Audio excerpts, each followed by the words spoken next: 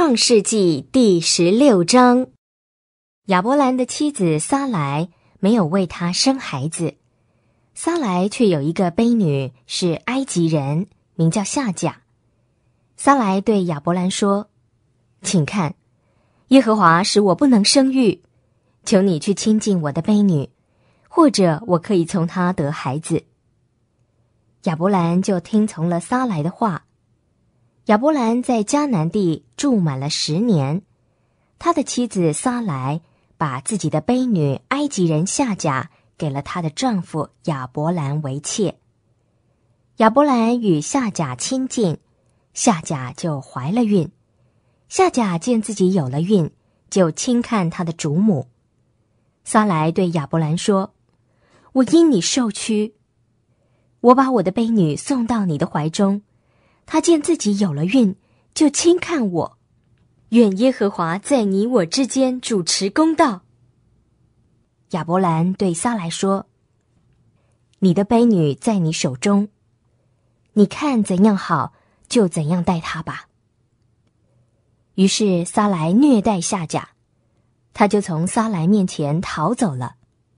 耶和华的使者在旷野的水泉旁边，就是在到舒尔路上的水旁边遇到了他，就问他：撒莱的婢女夏甲，你从哪里来，要到哪里去？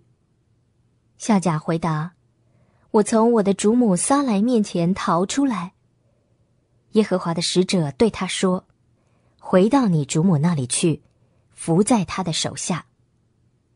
耶和华的使者又对他说：我必使你的后裔人丁兴旺，多到不可胜数。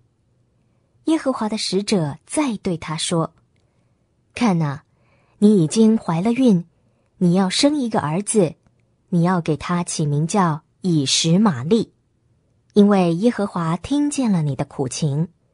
他将来为人必像野驴，他的手要攻打人，人的手也要攻打他，他必住在众兄弟的东面。于是夏甲给那对他说话的耶和华起名叫你是看顾人的神，因为他说：在这里我不是也看见了那位看顾人的吗？因此这景名叫毕尔拉海莱，是在加低斯和巴列之间。夏甲给亚伯兰生了一个儿子，亚伯兰就给夏甲所生的儿子起名叫以实玛利。亚伯兰86岁的时候，夏甲给他生了以实玛利。